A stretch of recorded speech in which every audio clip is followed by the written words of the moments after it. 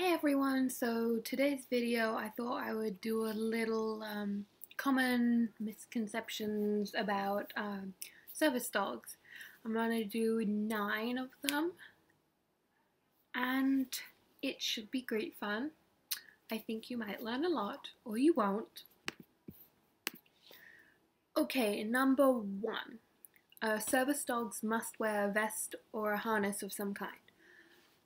No, in America, service dogs aren't legally required to have any sort of identification whatsoever, but most handlers do choose to have their dogs marked because it makes public access a lot easier and you usually have less problems. Number 2, service dogs must be registered.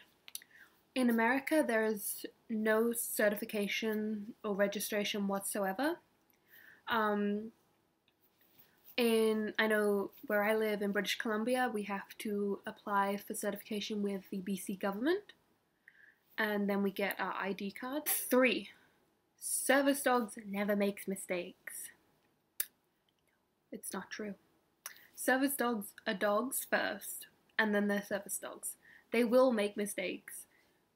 The mistakes through training have been minimized a lot, but they will make mistakes. They might sniff something accidentally.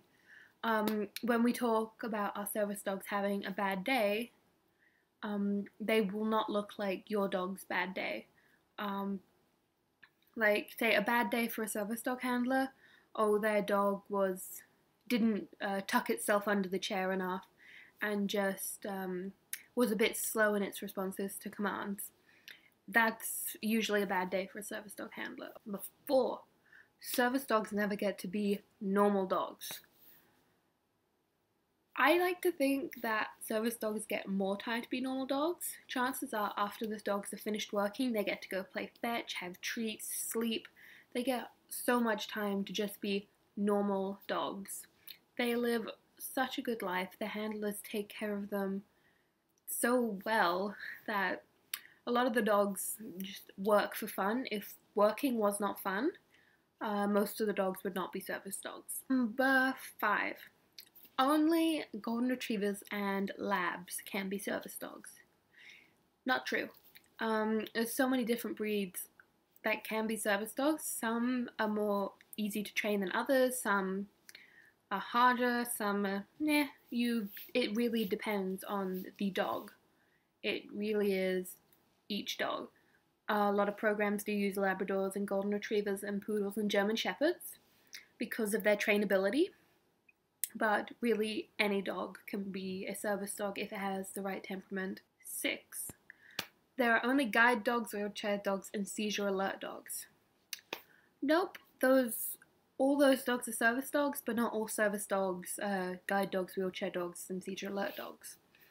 There are so many different kinds: autism assistance, mobility, counterbalance, diabetic alert, medical alert, psychiatric. There's so many different kinds of dogs.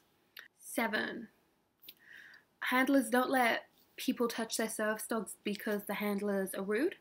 That's not actually true. We don't let people touch our service dogs while they're working because the service dog could miss an alert or something might happen. When a dog is with us, they're always working. Some handlers are more lenient than others. Some will let the dogs be petted when they're just sitting. But other than that, do not ask first and do not be offended if the handler says no. A lot of the time it's very stress triggering for handlers to have random people coming up and petting their dogs. And I don't come up to you and pet you when you're sitting at work. So you shouldn't do the same for our service dogs. Therapy dogs are the same as service dogs. No, that is something lots of people believe, but it is not true.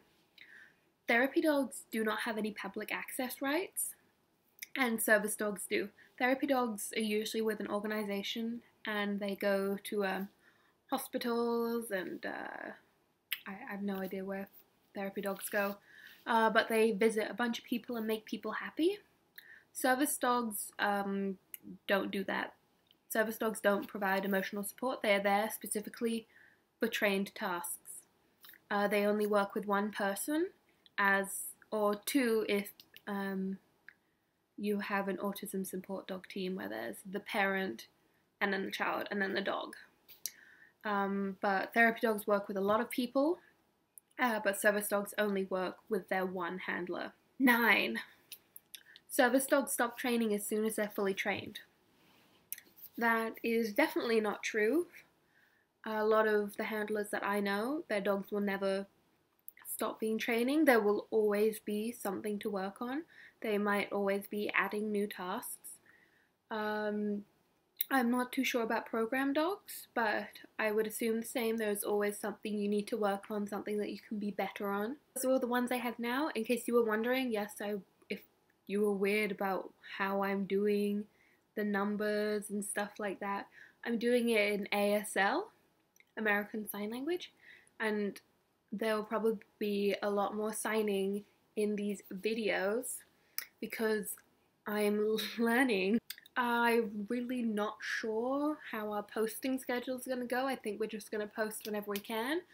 A lot of us, we all are disabled, so we post when we have the spoons or the energy to, and we have interesting things to do.